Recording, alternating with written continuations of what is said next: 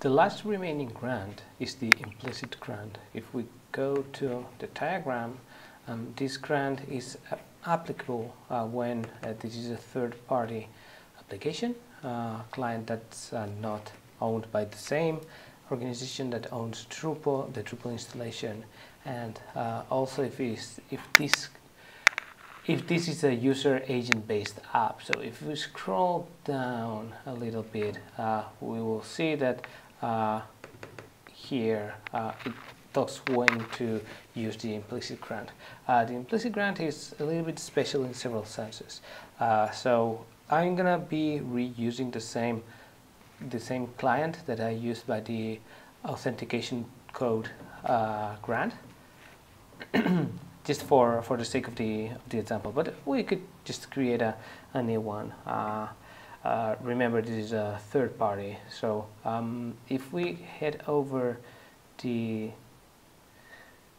documentation here, you will see that you need to make a GET request with query string parameters, which is different because we've been doing POST requests all over. So we have to have a query parameter with response type token, the client ID, the redirect URI, which is optional, so we're gonna just leave it the default.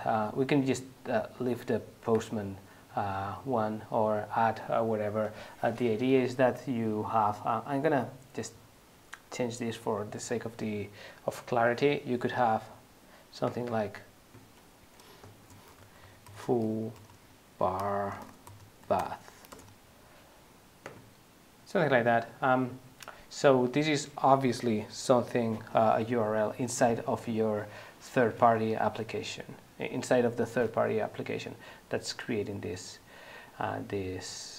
client. So then scope is optional and state is also optional, but highly recommended. I'm gonna just avoid it for the example, but you should add some sort of CSRF token. So let's do that. Let's create a GET request against this URL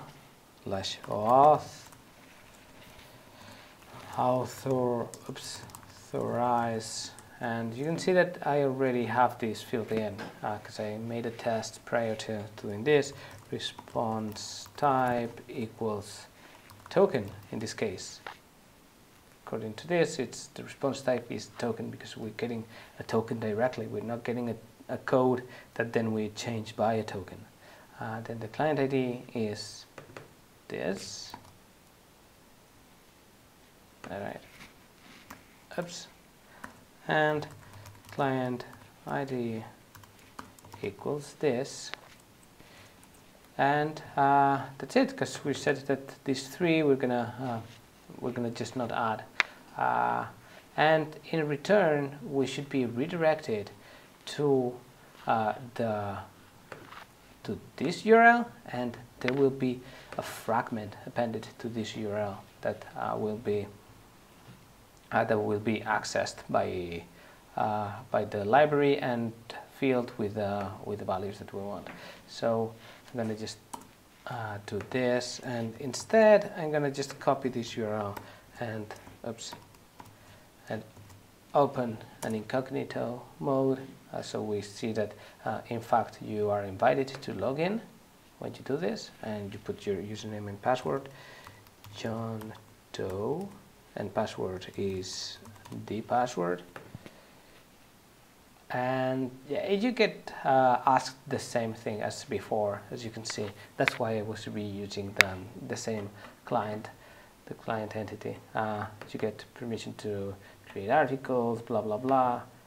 Click grant, and you're redirected to this, which obviously doesn't exist, but you get this fragment populated, and this contains your token.